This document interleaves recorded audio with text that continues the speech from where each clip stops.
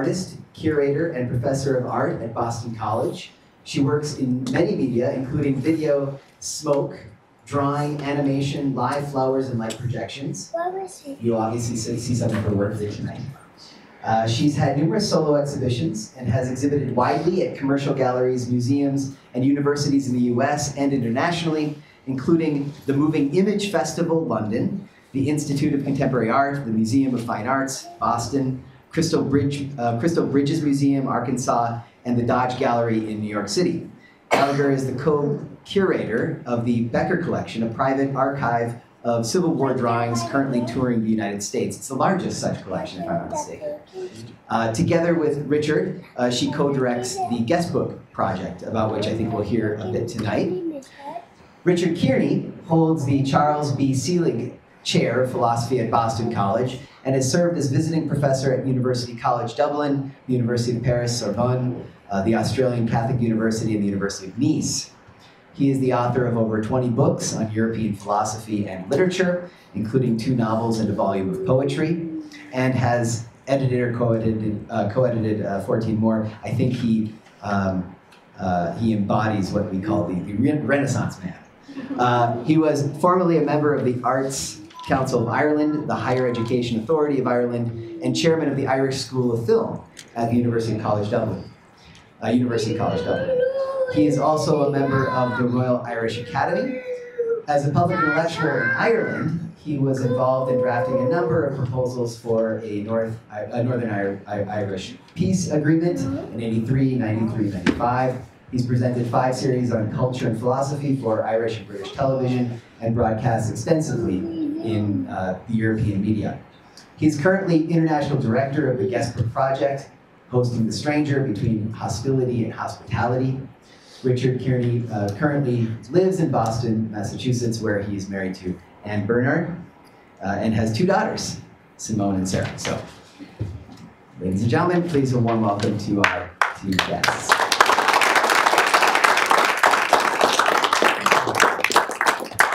Thank you very much, Adam, for inviting us this evening. It's a great pleasure to be here, and we'd also like to thank Jackie and Sarah for being wonderful hosts here at Caveat. I'll just say a few words and then pass you on to Sheila, who will speak a little bit about the images that you're going to see this evening.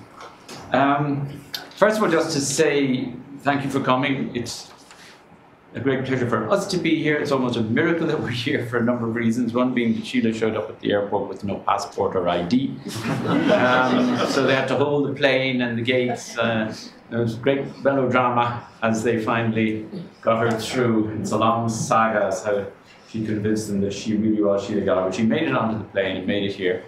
And hasn't actually slept for 2 nights because 2 days ago, when she was saving all her work, all her images, from one computer to another, one code to another, were corrupted files, and she lost everything and had to start from scratch. So it's going to be quite experimental this evening as we patch everything back together again. And what we're experimenting with has gone by several names, and you know, if you can think of a better one, do tell us afterwards. A multimedia event, a performed talk, a word image experiment, and so on and so forth. But it's a mixing, basically, of word and stories with moving images and still images and GoPro images that Sheila will be mentioning in a moment. The talk will be in 2 parts. The first, entitled Transforming Trauma in Greek Myth and Ritual, and the second, Transgenerational Memory in 1916, which includes 2 pieces from a larger work that myself and Sheila performed in 1916 in 18 cities in Europe and North America, starting the Abbey Theatre in Dublin for the centenary commemoration of 1916, the rebellion that brought about Irish independence, in the form of a double remembrance of both the Irish who fought against Britain in Dublin to bring about Irish national independence, but also the Irish, almost 250,000 of them, who fought in British uniform in the hopes that by fighting with Britain against Germany, they would actually bring about the liberation of Ireland. And this was kind of, in many instances, a tragic split in families and homes and communities where one was wearing an Irish uniform, one wearing a British uniform. So we'll be drawing in the second part from two stories taken from that show. So I think that's about it. We're going to, it'll run to about 1 hour and 10 minutes, and then we will hopefully have some time for question and answer, and we'd be really delighted to do that with you, because I think the implications of what we're trying to explore and experiment with here, which is art as a form of healing with regard to wounds and scars, applies not just to the examples we're taking, mainly Greek and Irish British today, but also to so many incidents here in America and in other parts of the world, Holocausts, genocides, and so on. So that we might get an opportunity to compare and contrast what we're doing with those other forms of deep historical trauma. And we'd very much invite your views and responses on that. But over to you, Sheila. Thank you, Richard. Thank you, everybody, for being here, and it's a real thrill. I wish I hadn't experienced these little setbacks the last 2 days, because I don't think I've ever been in a space that would be better suited for this kind of work than this space. And a special thanks to Jackie and to Sarah, and who everybody's been sort of picking up the file pieces in the last 24 hours. Where to begin? The image that you're seeing here is a very personal image. It's a shrine that was made in the woods this fall after a great artist friend of mine, Deb Todd-Wheeler, who's over there. Her 18-year-old son went to bed on a Sunday night and did not wake up on a Monday morning out of an undiagnosed heart condition. And during this time, I'd actually been preparing for a show which examined the role of the art object in memory and in healing and in commemoration. And I had to throw away a lot of what I was doing, actually, because this event struck our community, our artist community, to the core. So part of what you're seeing tonight, you'll be seeing a video that came out of when all of these artists got together and we filled a church with flowers, and then we took all the flowers out and we draped them in the woods, and it continues to be a place of pilgrimage for people to go back to. And this notion of the shrine or art being a place that a temple that you go to for healing, that entails a journey, an object, and the role of the unconscious. And those are three themes that you'll see us exploring through the personal, through the philosophical, and through the historical over the course of the evening. So, and then we end with a video that came out of our work with Twin Some Minds, dealing with recovering history in Ireland in 1916. So you'll see me doing a variety of things. Some are canned, some are, I have a live feed going on here where I manipulate objects and draw. And it's probably not as smooth as it always is, but in the spirit of experiment, thank you for coming, and really look forward to hearing your reactions.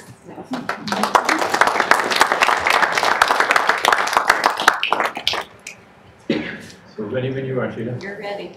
Okay.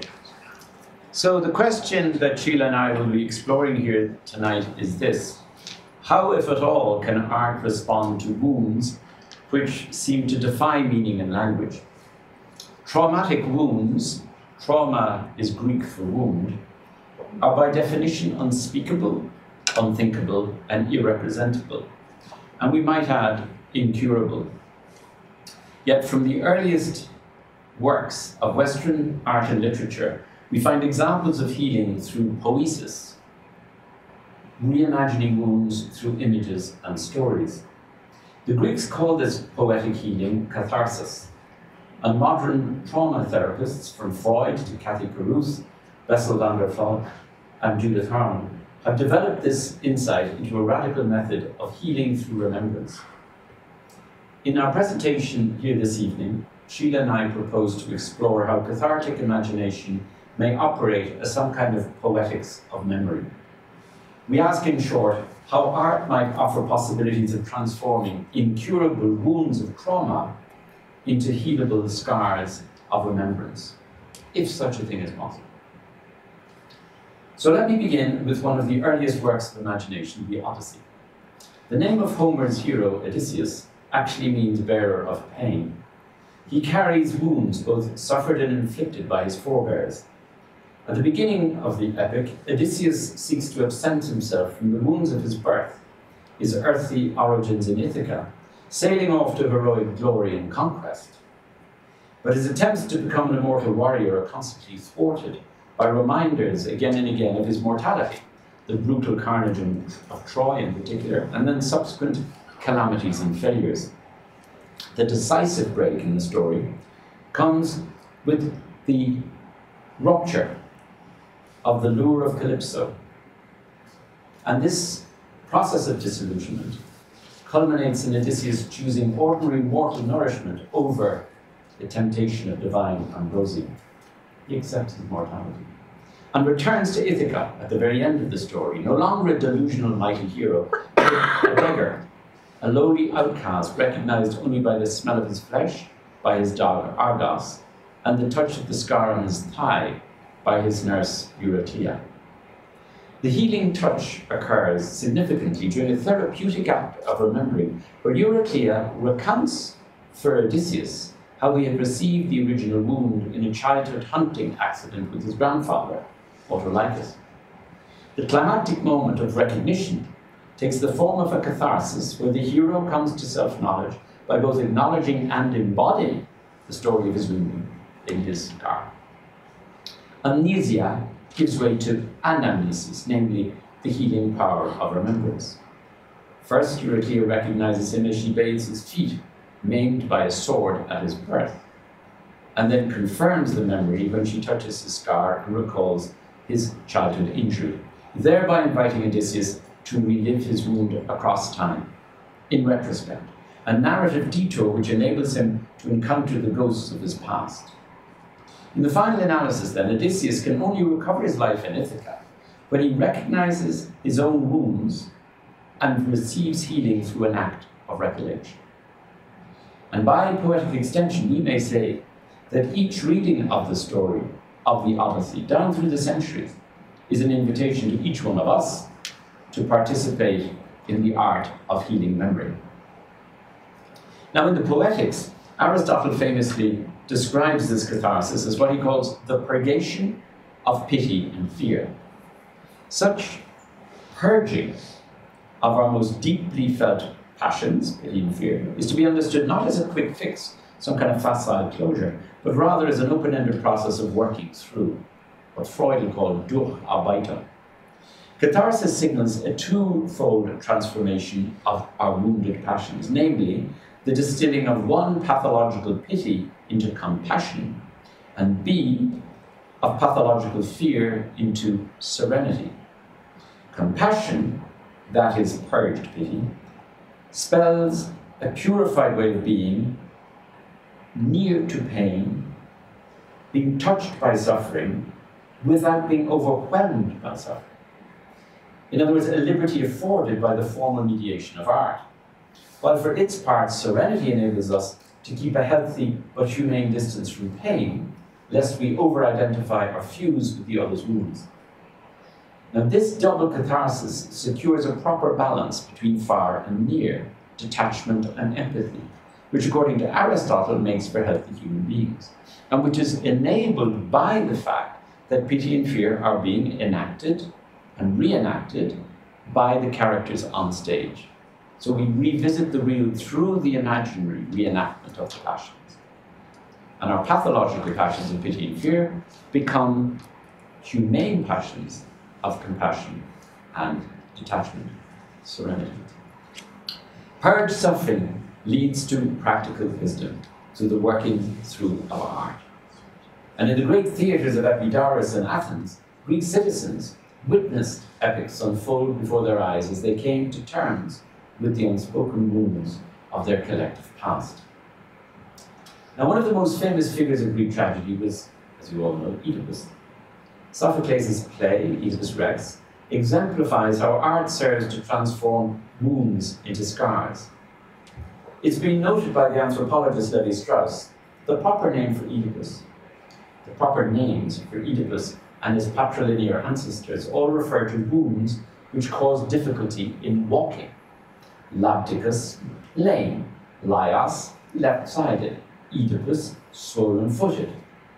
His feet were pierced with a spear when he was a child.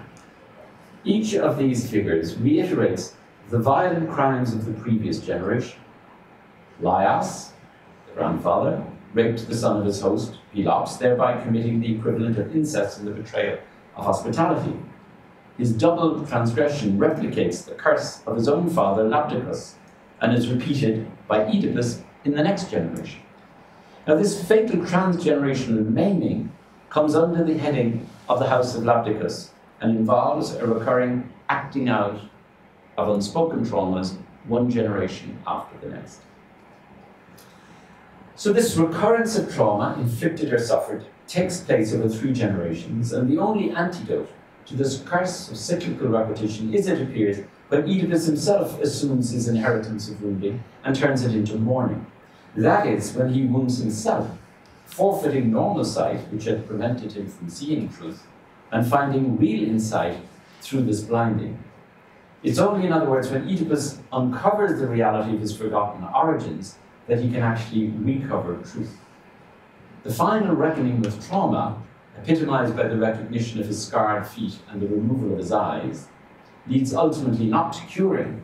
That's impossible. His fate is set and his eyes are gone forever.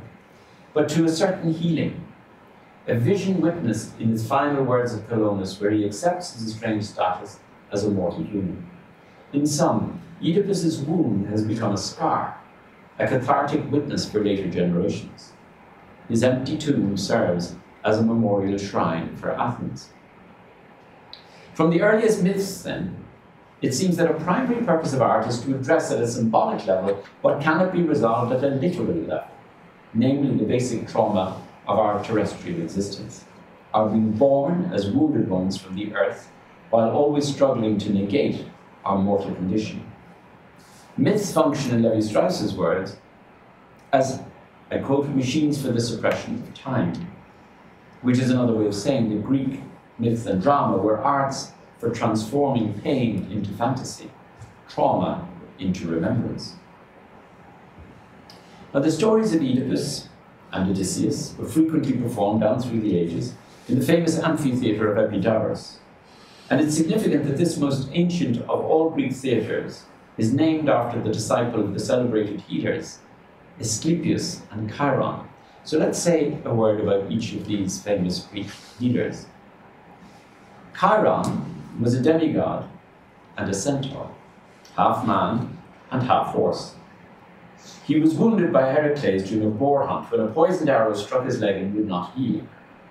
Though Chiron could not cure himself, he found that he could cure others and became known as a wise and compassionate healer. He took the pain into himself and felt it daily in such a way that he could take away others' pain. Hurt speaking to hurt. In his wounded presence, sufferers felt whole and well. Chiron relinquished his immortality and underwent death, eventually being assigned a place among the stars as the constellation Centaurus. Chiron taught his disciple, Asclepius, the art of healing through one, skillful touch, Chiron means hand, Chir, and B, through artistic imagination, Chiron healed with music and dream images, accompanied by his assistant, Onira, whence our word oniric, or dreamlike. By contrast, Hippocrates, the other patron of Western medicine, followed the way of Zeus. Chiron's brother, Zeus was Chiron's brother, who dwelt on Mount Olympus and promoted a method of managerial superintendence and control. In short, while Asclepius promoted healing through the oniric unconscious and contact with the earth below, symbolized by the figures of the snake and the dog, and indeed the rooster, Hippocrates promoted curing through inspection and intervention from above. Or again, while Asclepian healing worked through nocturnal imagination in terrestrial caves and underground wells, as in the famous temple at Lissos on Crete, which you can visit to this day. Hippocratic curing operated through cognitive management up there in Olympian light. In addition to inviting the sick to revisit their repressed dream consciousness, Asclepius also learned from his mentor Chiron, remember, a hybrid of human and animal, how to reconnect sufferers with their embodied wounds. A son of Philyra, lover of music, Chiron taught Asclepius an alternative remedy to the compulsive and often violent repetitions of chronological time. That remedy being the art of tactile caring and dreaming. Unlike his brother Zeus, then, who gave rise to the Hippocratic tradition of curing and managing pain, and cognizing it, of course that's necessary too. Unlike his brother Zeus, who continued the periodic blood cycle, in terms of the myth, of father-son castration, Kronos castrates his father Uranus, Zeus castrates his father Kronos, Chiron, the son of Zeus, chose a very different route. He put an end to the compulsive repetition of patricidal wounding, giving birth instead to a daughter, Hygeia, priestess of healing through water, whence our word hygiene. But what's more, in renouncing the vicious cycle of father-son violence, Chiron taught Asclepius how to assume wounds into his own flesh. Instead of acting out traumas violently on others, wounded healers, like Chiron and Asclepius, transform wounds by the art of empathy, trauma speaking to trauma through dream, touch, and song. Pindar speaks accordingly of wise-hearted Chiron, who taught Asclepius the soft-fingered skills of medicine's lore. End quote. Or as another poet, Leonard Cohen, put it, also speaking of wounds, speaking to wounds, ring the bells that still can ring, there is a crack in everything, that's how the light gets in. Is healing in and through the wound. This is Hygeia with her snake, the daughter of Chiron. Another ancient, let me take it again. Ancient Greece was replete with Asclepian temples where the maimed and sick were invited to return to the earth, their mortal origin and end. And this often took the form of incubation in caves, where they were carefully tended until they awoke with dreams which the Asclepian healers would interpret. Sometimes Asclepius himself would appear to the patients in their dreams, but in all cases the images preceded the words. The visions preceded the talking cure of the attentive priests. And when we come to Freud in a moment, we'll see how, for him, trauma, when he was studying it, in the Second World War, when veterans were coming back from the front, he noted that their trauma, which was inexperienced experience at the time in the trenches, came back to them in retrospect, nachträglich, as he put it, first in images and then in words, but first in images. In any case, back to the Asclepian cave. The simulated death of incubation was seen as a prelude to the patient's return to health. Such temples also harbored shrines and votive offerings where the sick would come with sculpted representations of ailments, often in the form of terracotta votives of wombs, hands, ears, eyes, breasts, and feet. Feet, tokens of earthly mortality par excellence, were extremely frequent, and one finds hundreds of clay feet in the sanctuary of Asclepius at Corinth. We might recall here not just the wounded hoofs of Chiron, the horseman god, but also the scarred leg of Odysseus, or the swollen foot of Oedipus, and also indeed the suppurating limb of Philoctetus, healed by the son of Asclepius, and the maimed heel of Achilles, chosen disciple of Chiron. In all these mythic figures, wounded feet serve as symbolic reminders of our terrestrial origins. We come from Earth and must accept our finitude if we are to be reborn again. We have to die to be reborn. And incubation in the cave was a form for the Asclepian patient of dying to the darkness to live again. The healing sought from Asclepius and supplicational thanks pertained to both physical and psychic trauma. In short, the working through of pain involved the creation of art objects which represented internal and external bodily parts, internal organs or feet, hands, limbs. The offering of these anatomical votives was central to the Asclepian practice, and it's telling that Epidaurus, Asclepius' special disciple, became patron of the arts of drama, hence the famous theatre called after it, involving poetry, dance, masks, and sculpture, a multimedia experiment if ever there was one. It's worth recalling for a moment the actual makeup of Asclepian sanctuaries. These were known as Asclepions, and in the main, Asclepian at Epidaurus, still existent to this day, rituals began with purification in a series of cleansing baths, accompanied by a special herb diet, after which the supplicants were admitted to the inner shrine. Here they offered clay or metal sculptures of the body parts to be healed as they entered the abaton for one or more nights, a dream incubation center, a chamber, where they hoped to receive a healing vision from Asclepius, often in the oniric dream guise of one of his totem animals, the dog, the rooster, or the snake. The main conditions for such Asclepian rites included a journey to the shrine on foot, a site of natural beauty, usually comprising water springs and underground grottos, the votive offering of sculpted objects and figurines, and then a deep dream therapy involving symbolic interpretation through memory and weaving. It's also to be noted that healing did not come to any pilgrim alone. It was always in the company of others, whether fellow patients or healers. This communal aspect was key to the theatrical experience of catharsis, central to Greek ritual. This combination of community art and the unconscious is for the most part something missing from mainstream healthcare today, with the exception of certain pioneers of trauma therapy. I mentioned some at the beginning. Freud was, of course, one of those who led the way, going beyond the conventions of Hippocratic medicine, in which he was schooled and trained as a doctor, to retrieve aspects of Asclepian healing in psychoanalysis.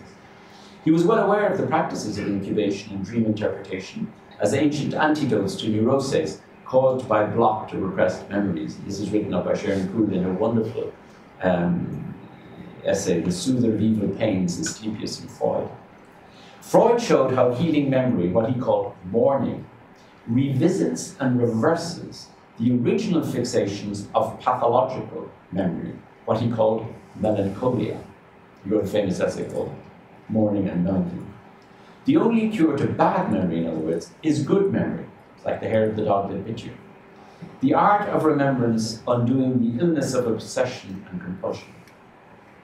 In short, where melancholy clings to a lost object or trauma in anxiety, mourning is a form of remembering that pain while freely recalling it in order to let it go and begin one's life again. Although Freud was a qualified medical scientist, he was the artist in it who earned the Nobel Prize for literature, not medicine. Moreover, Freud's study was full of anatomical votives and various art objects from Greek culture. Another indication of Freud's Asclepian proclivities may be witnessed in his discovery of the key role played by an object, a symbolic cotton reel, in the healing of his grandson, Ernst. As Freud was composing the first great work of trauma therapy, Beyond the Pleasure Principle, in 1916-1920, in response to traumatized veterans returning from World War I, he happened to observe his 18-month-old grandson, whom he was babysitting, playing with a spool of thread while uttering the words, "Fort da," gone here, the title of Sheila's recent show. Freud quickly realized that the child was using this imaginary play as a compensatory stand-in for the disappearance and reappearance of his mother, Sophie Freud, which little Ernst simply couldn't handle. The anxiety, here his mother's there, he's clinging to her, now she's gone. She's back, she's gone. But by casting the object the cotton spool away from him until it disappeared under his cot, shouting, "Thought, gone," and then reeling it back into visible reach with the word "da" here again. The child was imitating the otherwise uncontrollable coming and going of his mother. Thus was founded modern drama therapy, the shortest story ever told. Gone here, a two-syllable act, a word and image, voice and object, combined to perform an art of compensation and healing. The fictional scene of make-believe bestowed upon the anxious child the basic power of the artist. Ernst ceased to cry hysterically at the absence of his mother and played away in peace. His micro-drama worked. Catharsis happened. Indeed, we might well rename Freud's portrayal of this primal scene of his grandchild as the portrait of an artist as a young child. In Sheila's most recent art exhibition, Gone Here, which opened in Hudson in New York last fall, we witness a similar, if unique, examination of the role of the art object in memory and healing. For her exhibition, Sheila created a dream play of images in response to a series of recent traumas. As she mentioned earlier, the death of her best friend's son in Boston, as well as the illnesses of friends and family and the discovery of bodies of unwanted babies in a village in Ireland called Tuam. In Sheila's Fort Down, one finds an altar made of gold-leafed cement blocks, covered with clay and porcelain organs and limbs. As in Asclepions, there is an aspect of the communal involved in any public exhibition or performance. The gallery becomes a secular shrine for a shared art experience to which every spectator and passerby is invited. And yet, as art, the exhibition is neither a religious rite, one does not have to believe any religious creed, nor a group therapy session covered by health insurance. Gallagher, the artist, is neither physician nor priest, and yet an art of remembrance is at work here too, with potentially cathartic implications. And it's worth considering how, in a post-religious society like ours, a piece of art like Shalom Namaja, which you will now see and hear, might serve as a replacement ritual for a lost loved one, set to a musical lament by Iarla O'Leonard. The Gaelic title translates roughly as "Goodbye, Farewell, Gone." This piece was one of the works exhibited in Sheila's show, Gone Here.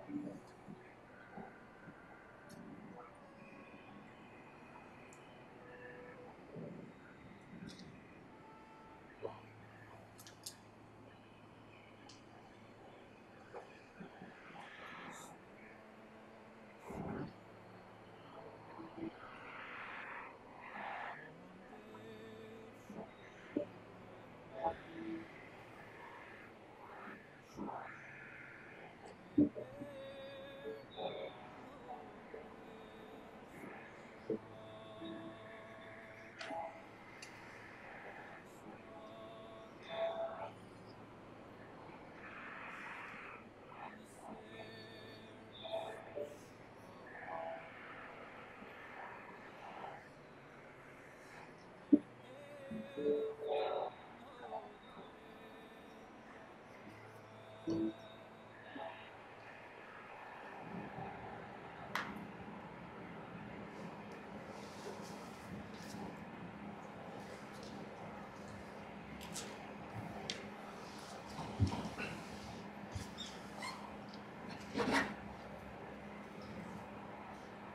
might just mention that the shrine that you see there with the flowers, definitely the shrine is the same shrine that Sheila mentioned with the opening image, which of course resembles in its own way a Stygian shrine. And the flowers, the red and the white of Eros and Thanatos, of death and rebirth, are also echoed, as you see, and just kind of signposting this, in the final videos, which we conclude our talk, which represent the lily and the poppy. The lily worn by Irish Republicans, representing those who died fighting against Britain in Dublin, and the poppy representing those who died with Britain. And normally these are seen as completely mutually exclusive. But in the video and in our Twins and Minds performance, we crossed both, which I think art can do, politics can't. We had a war in Ireland for 30 years because the lily and the poppy could not speak to each other. But art, in our own small little way, we were drawing from a lot of Irish artists and poets who have begun to cross cultures and cross narratives. But this brings me to the second part, the final part of our event this evening, which concerns transgenerational memory in 1916. And that will conclude with the video I just mentioned, Sheila's video. So, in this second part, we turn to art as a healing of historical trauma. More particularly, we look at the work of transgenerational memory in the context of British-Irish relations around World War I. In 2016, Sheila and I embarked on a collaboration, as mentioned, called Twins and Minds, a project which experimented with artistic retrievals of trauma in 1916, 100 years previously. Our multimedia performance comprised a double act of remembrance, recovering lost stories and images from both the battlefields of World War I and the bloodied streets of Dublin's Rising. This commemorative project was performed in 18 venues in Britain, Ireland, Europe, and North America, exploring the arts as a multimedia means of transnational healing. We were especially interested in looking at the difference between good and bad commemorations, based on the persuasion that making history also entails remaking it, giving futures to aborted pasts. Just as we make art, we also make history. We make up our minds. It's a poesis. A task which involved remembering not only forgotten wounds, but also past dreams that never saw the light of day. For genuine commemoration, you believe, means attending not only to what happened, but also to what did not happen. Possibilities which live on in memory thanks to arrows of futurity which were interrupted at the time. It signals, in short, a work of both restorative memory and anticipatory memory, those potential possible futures that never were realized. Let me give some background. For over 100 years, generations of Irish and British citizens experienced deep splits regarding their respective historical memories, nationalist and unionist, Republican versus loyalist, Catholic versus Protestant. Back in the days of 1916, many joined the Dublin Rebellion against Britain, an event deemed decisive in the formation of the modern Irish nation. While in the very same year, many others, often from the same home, street or parish, opted to join the opposite side. They enlisted in the British Army in order, 1, to earn a living, 2, to fight for the freedom of little nations like Belgium and so on against Germany, German Empire, and also, many believed, to endorse the British promise to grant home rule for Ireland. The thinking being, if we fight with Britain against Germany, the English will reward us, the Irish, by granting us independence. As it happened, countless Irish lives were sacrificed on both sides. Almost 500 during Easter week alone in Dublin, and over 5,000 in a single day, in fact in 3 hours, in the Battle of the Somme in France.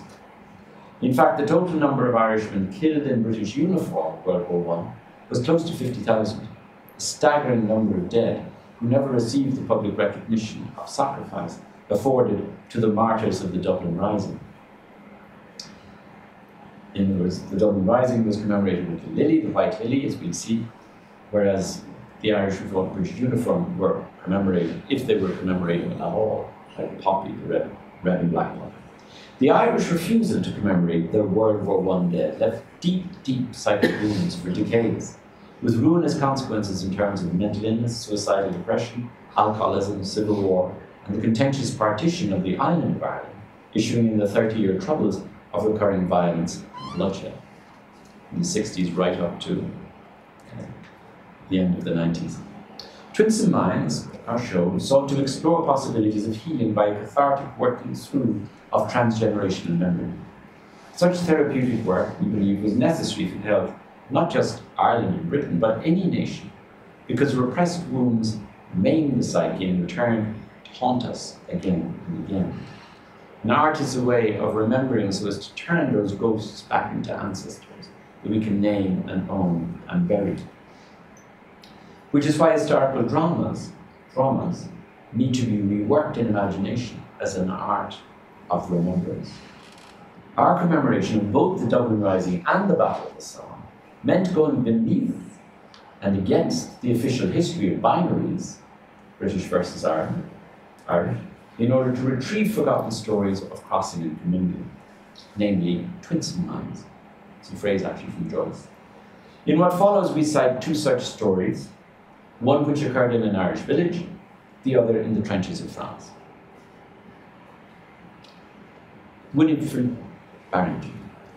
In 1916, a young Irish woman, Winifred Barrington, aged 23, was volunteering in the ambulance corps of the British Army in France. While she was nursing soldiers in the trenches, she was also writing postcards home to her rebel friend, Mike Hayes, back in her native Irish village, Maru. Winnie, as she was known, traversed boundaries with abandon, ignoring divisions of class and religion. Growing up in Ireland in conflicted times, she defied convention and daily crossed the road separating her Ascendancy Castle from the Catholic labourers of Maru village. Mike Hayes was her favourite. In the mornings, Winnie brought food to poor families in the hills. Afterwards, she rode to hounds with her Protestant neighbours and dined with loyalist landlords. Evenings, she danced with Mike Hayes and his rebel Irish friends on the old platform near Abington Bridge.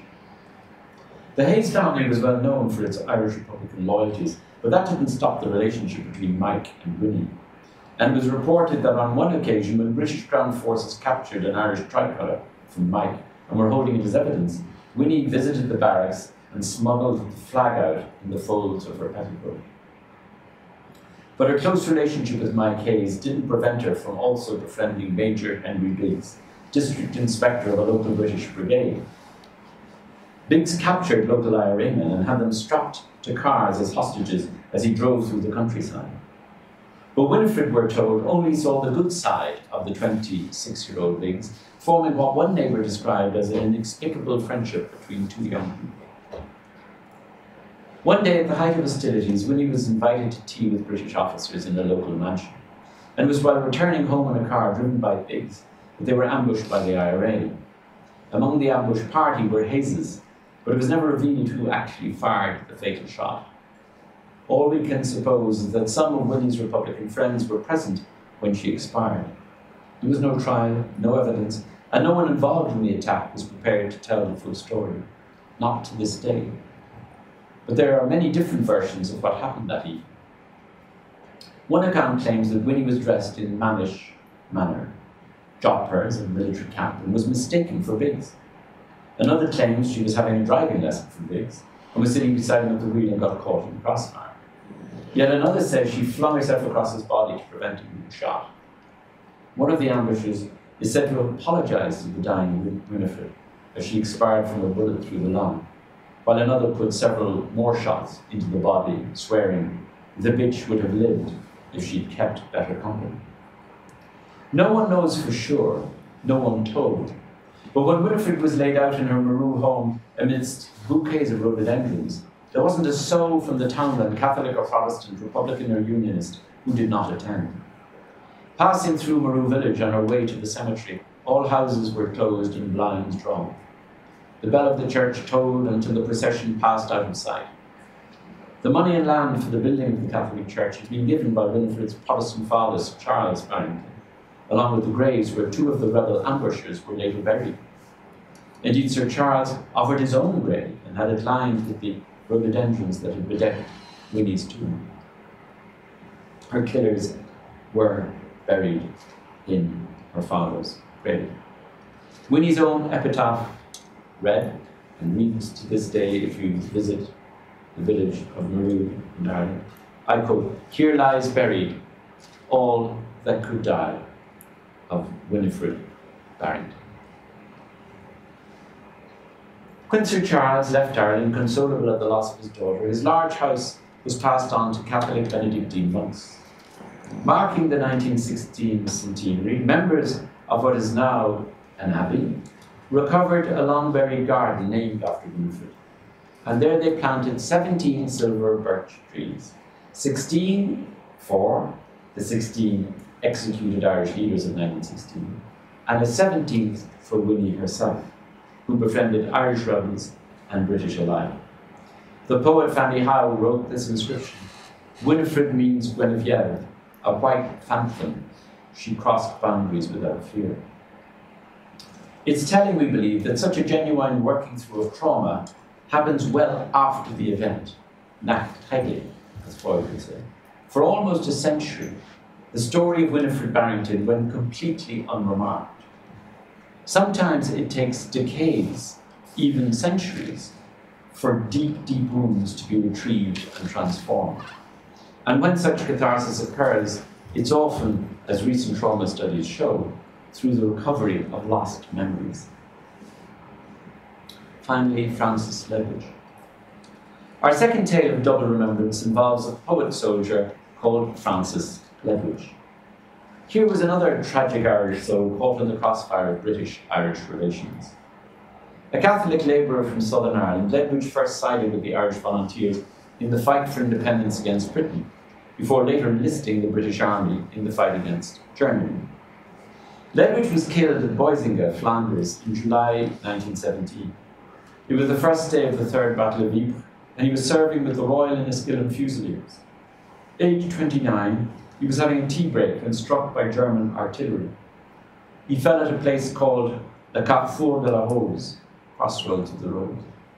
A chaplain who knew him, Father de Vasse, recorded, "Ledwidge killed, blown to bits." Today, Ledwidge's grave is inscribed with lines from his own poem, Lament for Thomas MacDonagh, one of the leaders of the 1916 Rising, whose violent death in Dublin prefigured Ledwidge's own death in Flanders. Ledwidge and MacDonagh may have worn opposite uniforms, Irish and British, but they were brothers at heart. I quote Ledwidge's poem, "He shall not hear the bittern cry," the bittern is a bird, "in the wild sky where he is lain, nor the voices of the sweeter birds above the wailing of the rain." In another poem from Flanders, Lament for the Poets, 1916, Ledwidge confessed empathy for the dreams of the Dublin martyrs at a time when Ireland oscillated between being a country and a nation. If nation is construed as a unitary political ideal, country is a place of natural elements and multiple living things: birds, flora, rivers, trees, people. It knows no borders or boundaries. At break of day, the fowler came and took my blackbirds from their songs, who loved me well through shame and blame.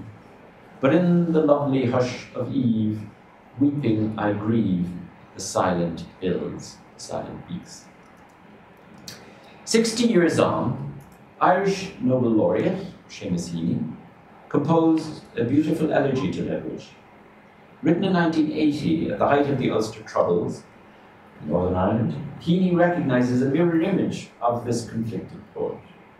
Revisiting the British-Irish split of Ledwidge's wounded psyche at a time when Heaney's own province of Northern Ireland was torn by a new war between the Irish and the British, he performed a healing poetics of memory. Crossing past and present imaginings, Heaney repeats the past forward, turning the wounds of trauma into scars of writing. The elegy functions as a powerful act of catharsis.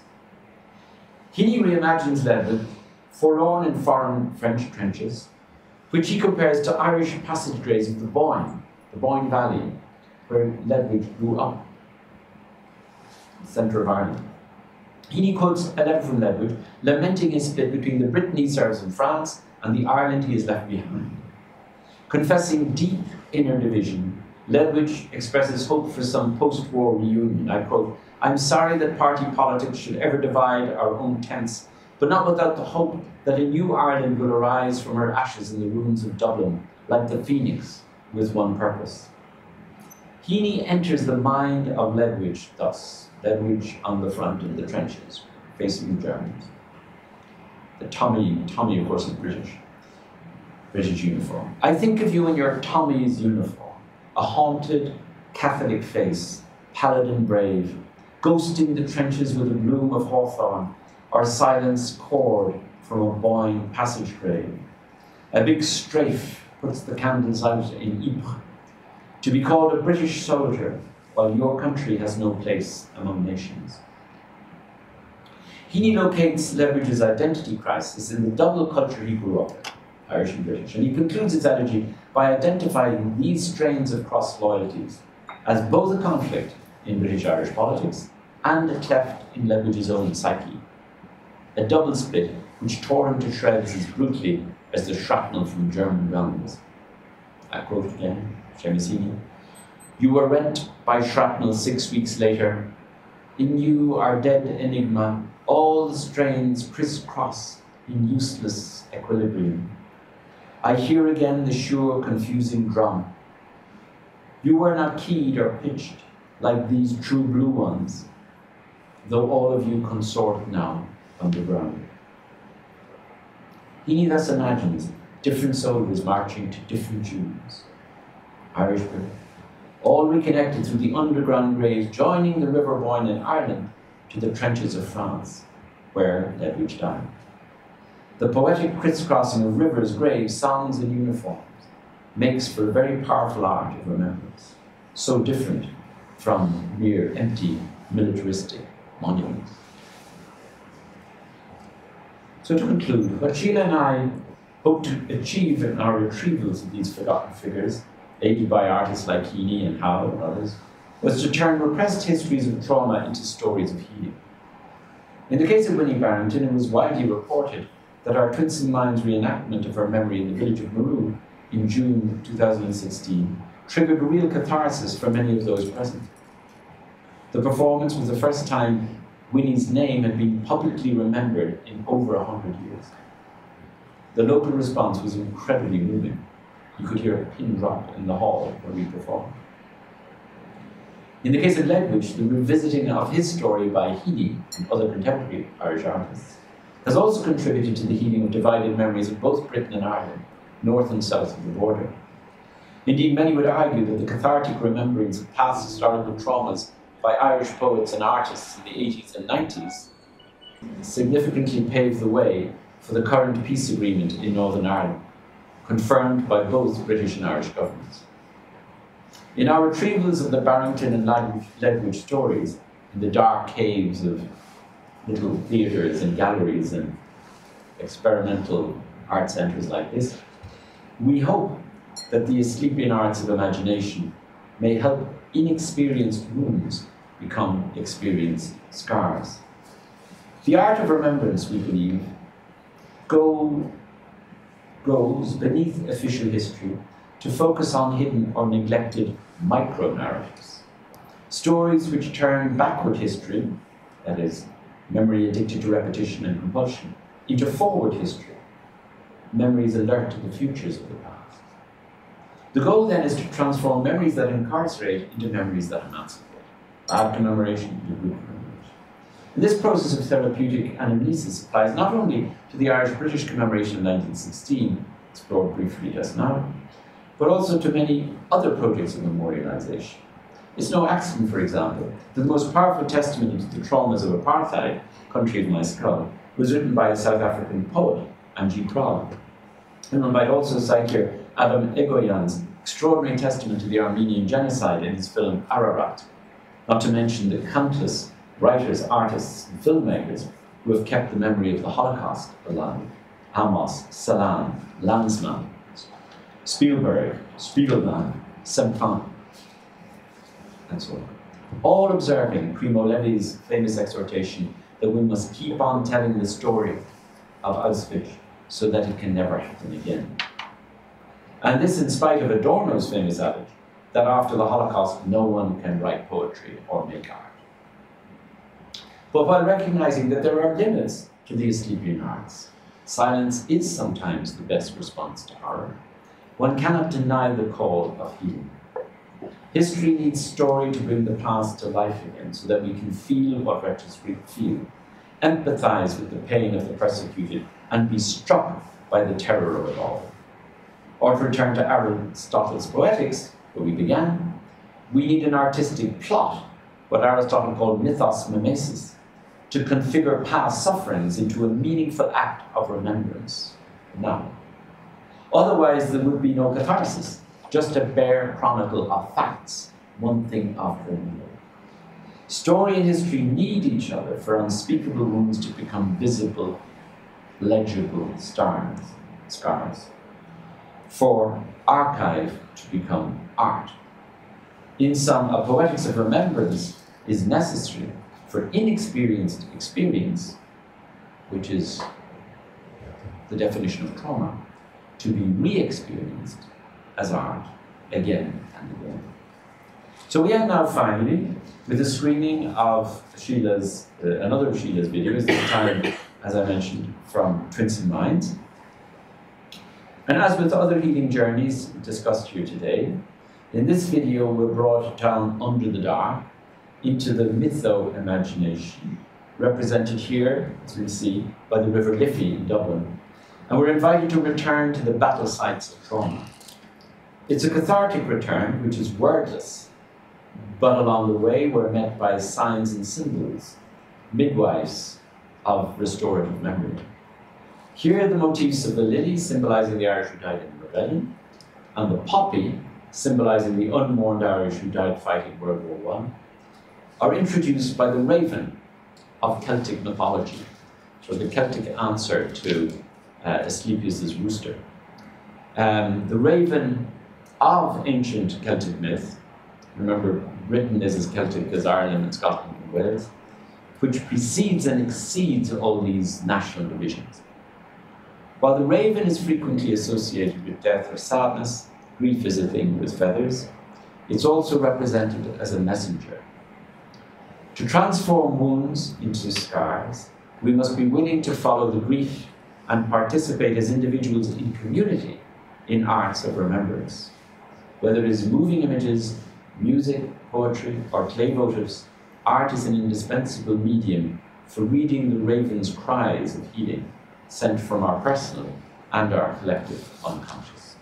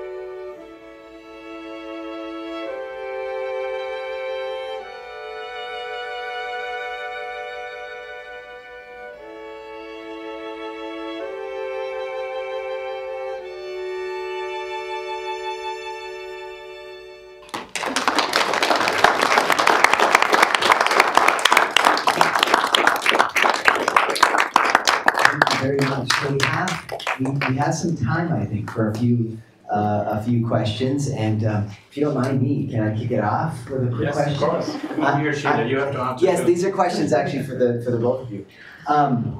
You know, I'm thinking about narrative as a form of explanation or understanding.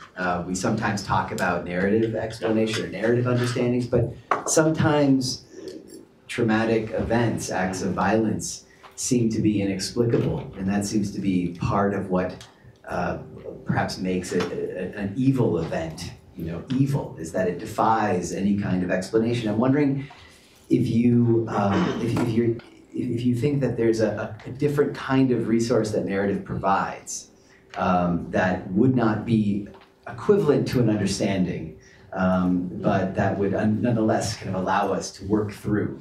And how that works. Are you mic'd? You're still mic'd, is that correct? I think so. So I'll use this microphone for questions if you want it. So. Well, I know Sheila has things to say about this, but if I might just preface Sheila's response with a few words.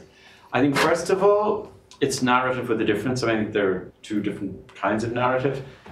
What we call the grand narratives, and that's official history, and that's where there's explanations for everything.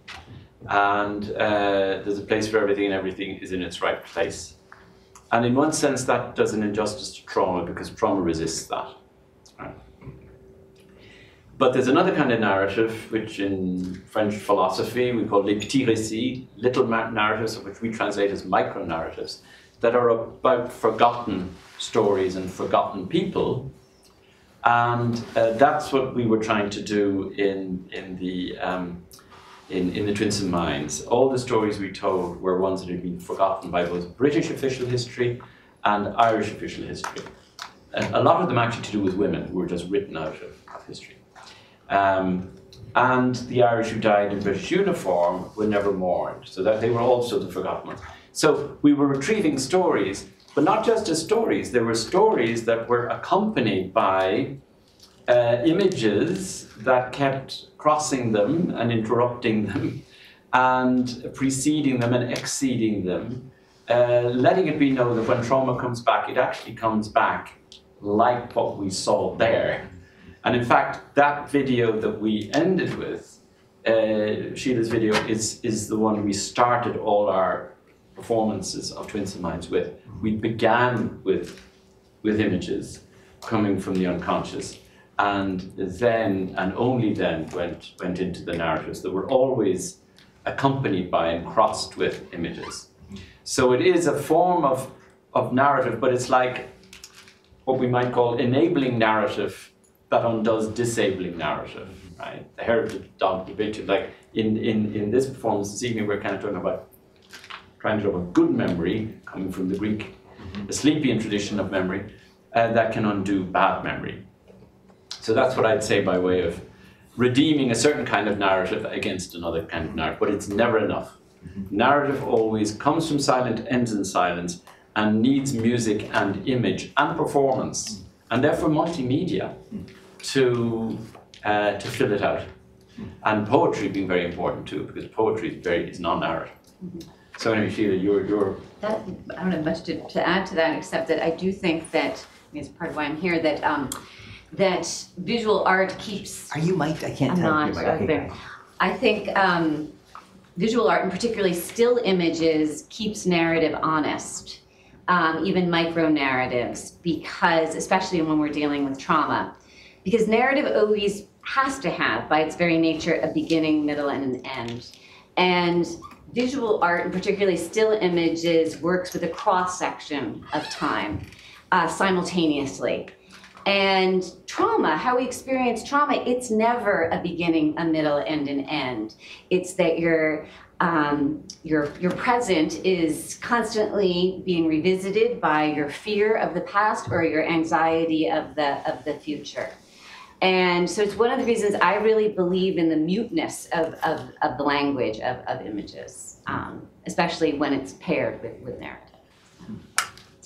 And what about music added to it? Because I noticed even in my script, as I was saying, you're now going to see mute images, and then we get this beautiful music. So it's wordless. It's wordless, but it's not entirely mute. I mean, music is okay, right? It is. Yeah.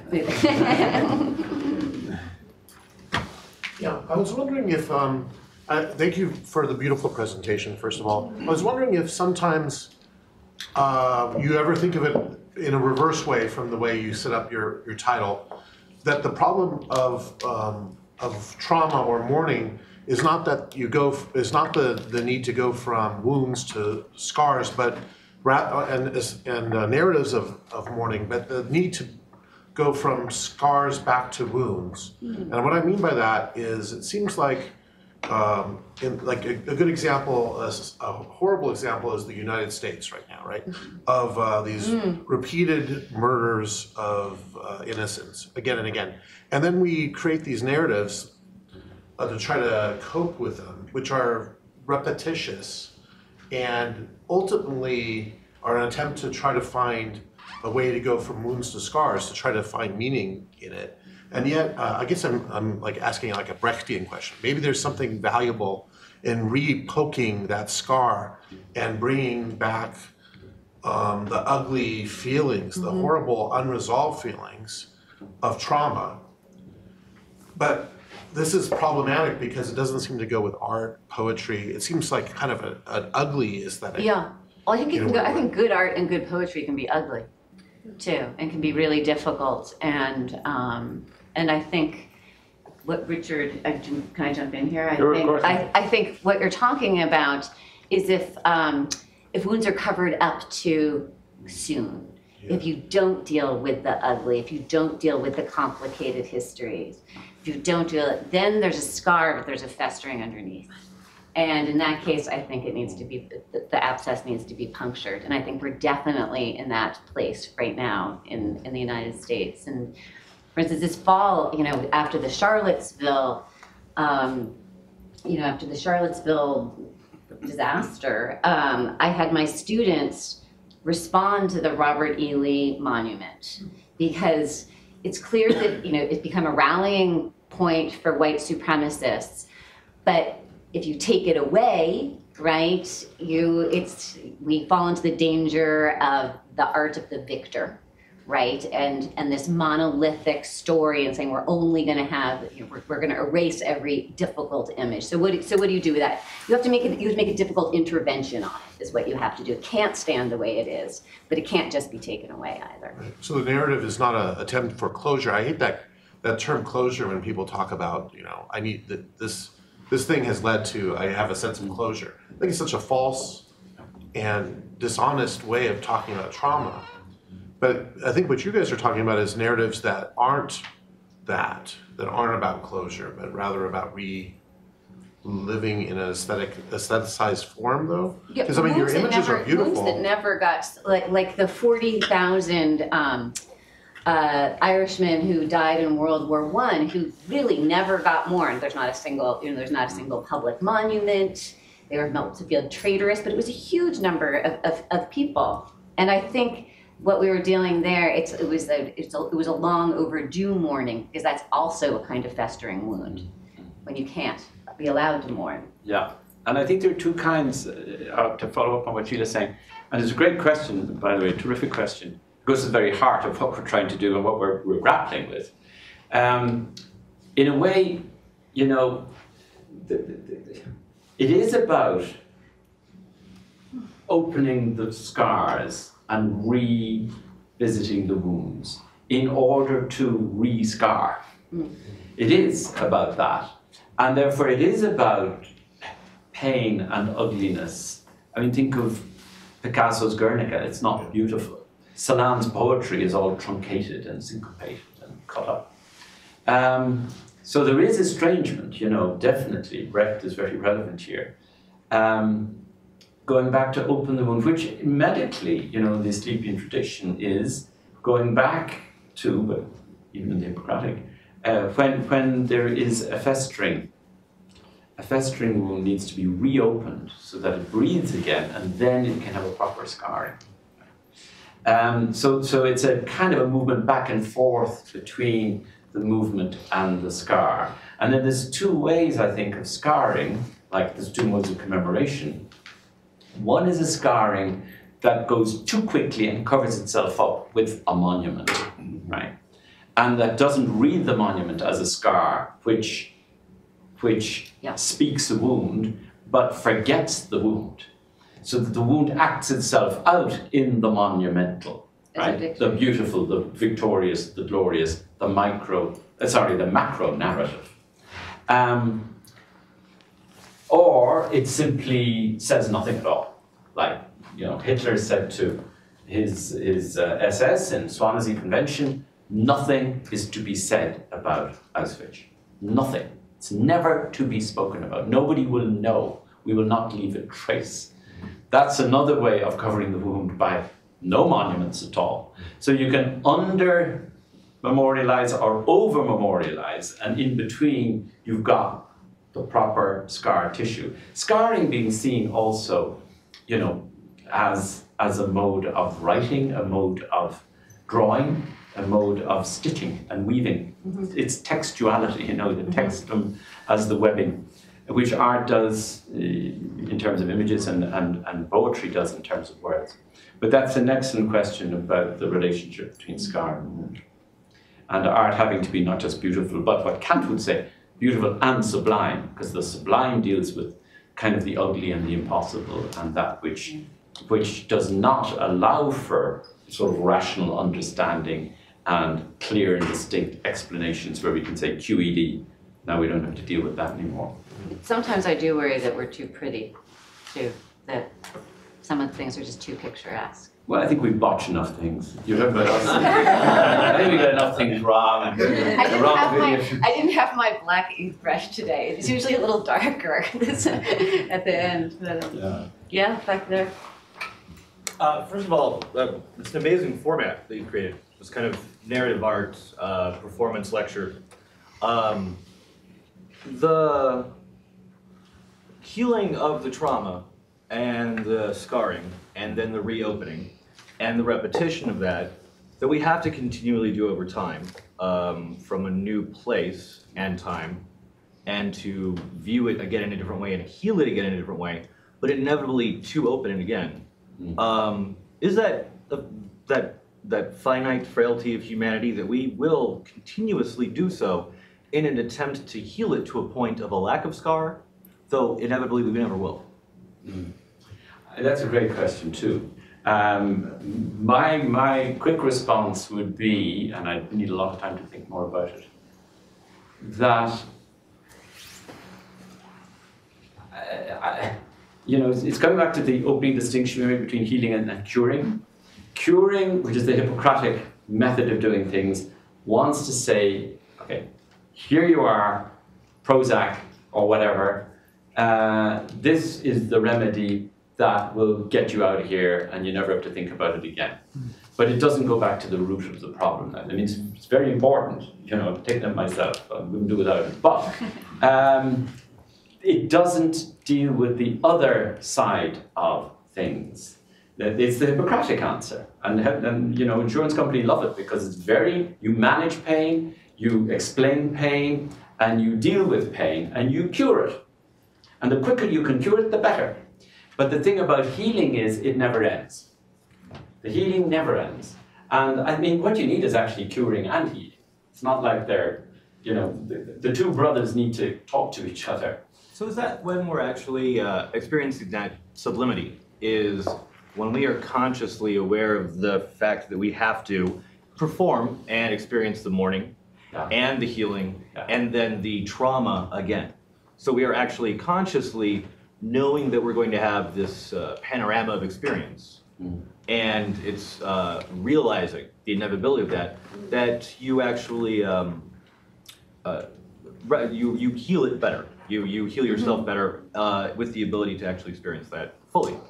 Correct. And as long as we're mortal, the first traumatism is birth, right? I mean, we need to distinguish obviously between lowercase and higher case. I mean, higher case traumas are, you know, Holocaust, rape, tsunami, earthquake, Florida, what happened yesterday. That's, you know, but the French philosopher Levinas says, you know, birth is the traumatisme originel, that our being born into the world, just that radical experience of separation for a child, is the first dealing with shock horror. And it's because of that that we're all capable, actually, of recognizing wounds, maybe big trauma wounds in others, which we couldn't recognize unless we acknowledge our finitude and our mortality. And that's kind of the story of the Greek, of Odysseus, you know, recognizing a scar in Oedipus' wounded foot. It is that they become wounded healers by acknowledging their own wounds, they can heal others. And that there is no cure. It's incurable. I mean, the human condition is incurable. There's no cure for death. And acknowledging your death and your mortality is actually the best way to become a healer for yourself and for others. But it is a recurring thing. But it's not a repetition backwards, which would be melancholy, a fixation, and a kind of a closure. You're fixated in this repetition backwards. It's a repetition forwards. But great question. Lovely, thank you. 1, 2, 3. Sorry. All right, so Eva, there's an implication, like from your first part of your talk, the story of Asclepius and the guy's centaur, guy's name? Chiron. But there's like an implication that we can never heal ourselves. We are reliant on external forces to heal us. That we have to rely on others, we have to rely on external rituals, and right, which is, I don't know if that's like an optimistic thing to say or like a negative like declarations that we can never like self-heal. I would say one of the things that's really drawn me to, I'm sorry I didn't have more images of, I made 789, or in community actually, I didn't make them. Over the course of the summer I invited people in who had ailments or loved ones who had ailments. We made 789 anatomical votives out of clay and cement, all these different things. One of the things that really drew me to the concept of the Asclepion temple is that it's both. It's relational, right? It's individuals getting healed in community. So there was theater, there was music, but you knew when it was the right time for you had to have developed an inner ear and an inner sense. You knew when it was the right time for you to go to the healing temple. And then you had there's nothing, so it was individuals in community with art objects, but then you had the ultimate, which I think is the ultimate private experience, which is there's nothing more individual and nothing potentially more healing than sleep. We don't have, you might know what other people's marriages are kind of like, or sex, or eating, but nobody knows what other people's dreams or sleep are like. It's the most private thing I think we do. And the Asclepion temples were asking that most private part of ourselves, our sleep and our unconscious and our dreams, to teach us, to heal us. But then there were these other people who were your dream interpreters as well. The other thing is the notion of, which kind of relates back to the other question, the anatomical votives were done in petition, but also in gratitude. And the notion, a huge number of the anatomical votives that were left in the temples were left there. Presumably, a lot of these people with their breast cancer or their broken foot were not cured, but on some level they perceived themselves as healed, and that's when they left hundreds, thousands. And this didn't go on for like 20 years. This was like a big practice for 1,000 years. It worked on some level. So yeah, I just add one thing. I know there's 2 or 3 other people trying to come in, so I'll be very brief. But 100%. So I think it's both. I think it's. Yeah. I think it is outside and inside. Yeah, and also I think wounded healers, although they know they can't cure or be cured themselves, in healing others, they heal themselves. And I mean, you know, a great therapist or a great doctor will always say, if you say, thank you very much for healing me, they'll always say, in healing you, I'm healing myself. It's an extraordinary paradox, you know, that it goes both ways. But I think there were 2 other people who had their hands up. I was supposed to keep track of this and I failed. Go ahead. Thanks for your talk and presentation. I really liked your use of the phrase, the past repeated forward, which you brought up in the context of Freud, but of course that's a Kierkegaardian phrase. Yeah. I think a lot of your talk could just be viewed as a commentary on what that means, although I invite you to say a little bit more about the phrase if you have anything more to say right now. I also, secondly, wanted to get back to something you brought up early and returned to late, which was talking about pity and fear. And I wondered why fear ought to be transmuted in the way that you say it should, because it sounded more like an overcoming of fear. And if we go back to the Poetics, we have reason to fear for ourselves and for those whom we love, because, you know, our condition is one of being vulnerable to tragedy, to trauma, let's say.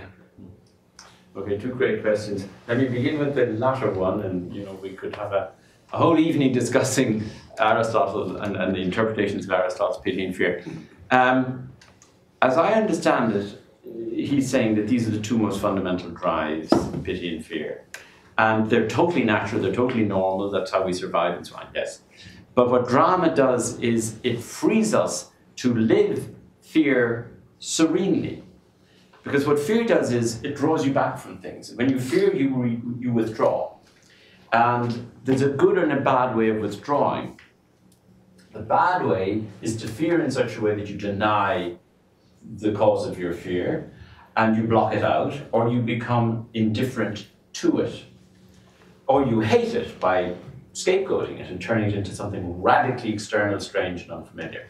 That's pathological fear, very understandable. We do it all the time, but that's inauthentic fear. Whereas serenity is taking a distance, but it's the detachment. Think of Yeats's poem, gaiety transfiguring all that dread. Right? And it's in Lapis Lazuli. It's that sort of serene Japanese Zen master, sage, looking down at everything unfolding, and instead of from a distance recoiling from it, in the moment of withdrawal, having a sort of a compassionate, serene detachment. So that's how I see it, you know, rightly, wrongly, that there's this not denial of fear, but a transforming of fear as a distancing, and pity being the other extreme of getting totally fused with pain and suffering, so that there's no distinction at all. I mean, you can imagine a doctor would be hopeless if they practiced pity of that kind. My brother actually was a palliative care doctor working in hospices. He wrote a piece called Exquisite Empathy, that we need empathy, but it has to be exquisite, because if it's being the exquisite balance between distance and nearness. Because if you take on the other's pain, you can't sleep, you can't live, you can't actually heal them, because you just break down with them, you know, particularly in tragic cancers and so on and so forth. So that's a long way of replying to your excellent question. I'm sure I haven't done it justice. The first part, could you remind me again? Simply about the past repeated. Oh yeah, very Kierkegaardian. Yeah, and I was sort of slightly attributing it to Freud, but it is, I mean, it's a paraphrase of Kierkegaard. And 2 kinds of time. I mean, it's both repetition. That repetition seems bad, but it's bad when you repeat backwards. Now, Kierkegaard sees it as Greek repetition is backwards, because it doesn't have a sense of the future, which Christianity introduces. But without going into, the Christian versus the Greek, which is Kierkegaard's, distinction in his little piece, Repetition, it's that there's a way of repeating. We're always going to be repeating the past, but there's one way of doing it where we're driven and determined by the past. Even if we deny the past, it acts out through us and comes to ghost us again and again. So that's repetition backwards, as opposed to saying, okay, bring on the ghosts and let's name them as our ancestors. And in that sense, we can repeat forward. But you can't deny the past. You repeat the past, you reiterate the past, you retrieve the past, but this time moving forward. Now, Kierkegaard called that the movement from chronological to chirological, but that was, in the notion of grace and wonder and opening, which is another day's work, but not irrelevant also to healing, But it brings in the religious too, and the spiritual, which is important. Sheila, do you want to add anything to it? So, and I think maybe we just take. Yeah, I think just this. I think we're probably down to our last one. I'm going to be very quick. I know people need to get home. Well, first of all, thank you very much for a beautiful, compelling presentation, particularly poignant given the circumstances we gather in today. And I'm thinking of place and the transferability of scars, and particularly this place in the Front Range where we have, untold violence. Recently, we've had, the Aurora Theater shooting. We had the Columbine massacre. Going back, we had the Ludlow massacre, and then, of course, the Sand Creek massacre, which is often forgotten, in some cases deliberately forgotten. And I'm wondering about the transferability of the scar. Can we, as Craig put it, poke at a scar that we don't recognize as our own, and who has essentially, the power or the control in that equation? It's something that I wrestle with personally, and I would love to hear your thoughts on that. It's a terrific question, Sheila. Too hard for me. I'm Irish. Richard. You've been to Colorado before. Bring up slavery in this. But I think the issue of what is appropriate transferability is really a serious one. And why do you think we go to the Greeks? Like everybody can jointly own the Greeks. It's an easy and safe way to do things. I think as Americans, we do share this history of multiple wounds, multiple injustices, multiple genocides, so that as Americans, we can definitely, I feel like there is a transferability in terms of the looking and the talking and the discussing and the opening of the wound.